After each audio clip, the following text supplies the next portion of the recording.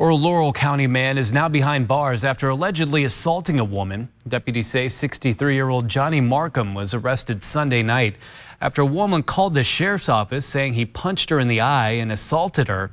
When police arrived at the scene, they saw the woman with an obvious injury around her eye. Deputies say Markham allegedly ran out of the back door of the residence. They say they eventually found him hiding in some bushes in the fence line. Markham is now charged with 4th-degree assault.